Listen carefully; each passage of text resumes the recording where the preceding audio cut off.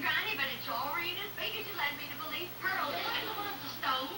The stove is... This here's the barest cupboard I ever did see, but I reckon if you ain't got a stove, you don't need food. This room. Well, Pearl, what do you think? Well, I think I should have brought my coal oil stove. For your information, Miss Pearl, we got gas. Well, I don't wonder. Eating nothing but uncooked food. You pump. Stuck tight, it ain't been used so long, Pearl. No, Granny? We got a lot of work to do to get this kitchen in shape. Granny, did you tell Pearl this is the kitchen? I ain't been able to tell Pearl nothing. She won't quit flapping her trap long enough. Pearl, come on. This here's the kitchen. That there's what they call a pantry. My stars and God.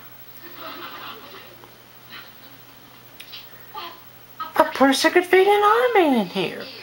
Well, the way those two young'uns of yours eat, that's just what you'll have to do.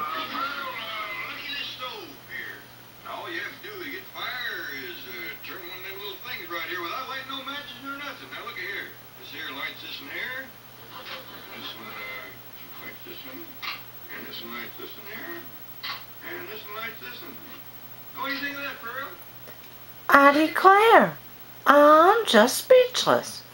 That'll be the day.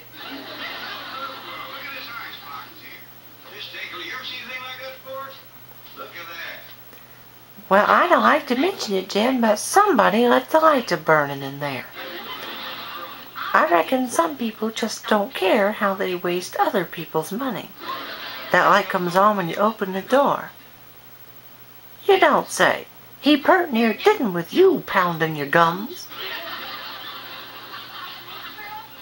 Hey, girl, Jeffrey wants to know where's the suitcases, especially the big one with the sandwiches in it. When Jethro said he'd bring in the suitcases, Jethro. What happened to my phone? Where's Jethro? Well, the last time I seen him, the dark-haired gypsy woman was taking him away. Gypsy's got him. My baby's been carried off by the gypsy. Don't worry, Pearl. One mail and they'll carry him right back. Besides, Jethro is big enough to take care of himself.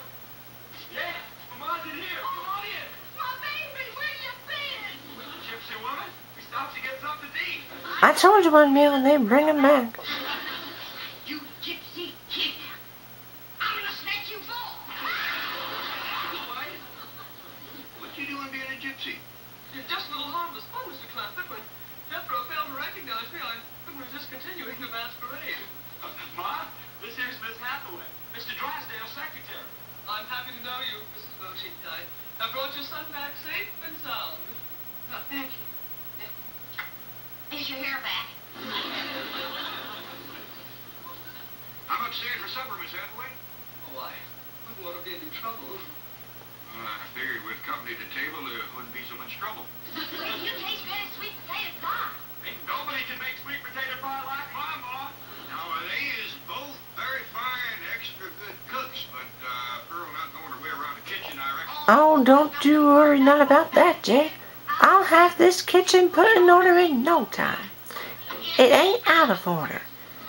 Ellie, you get rid of the ants. I'll start the cooking. What ants? Start with your Aunt Pearl. Well, I like that. I bet you won't like what I'm going to say next. Girls, I got an idea. Now, Pearl, you know they ain't nothing more soothing and appetizing than a mess of piano playing and sweet singing before supper. But I figure a body can't be doing that and cooking at the same time. No, I don't think they hardly could, Jack. Right. Now, somebody will get Mr. Drysdale. We'll all sit around while supper's cooking and listen to the kind of music that has made the name of Bodine famous from Oxford to Eureka Springs.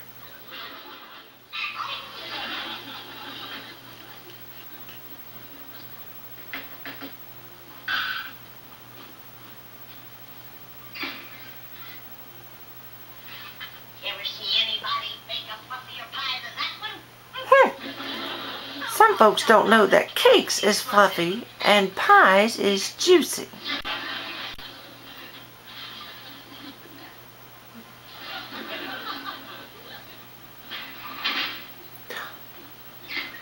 It failed. You did that on purpose, Pearl Bodine.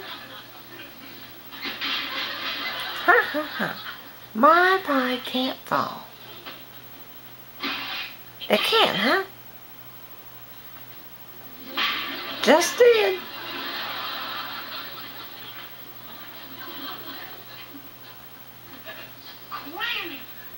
Pearl, I ain't ever heard you play the piano any prettier than you're playing.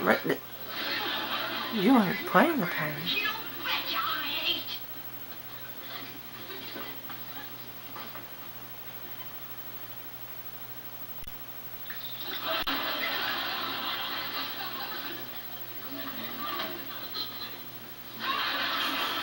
ain't.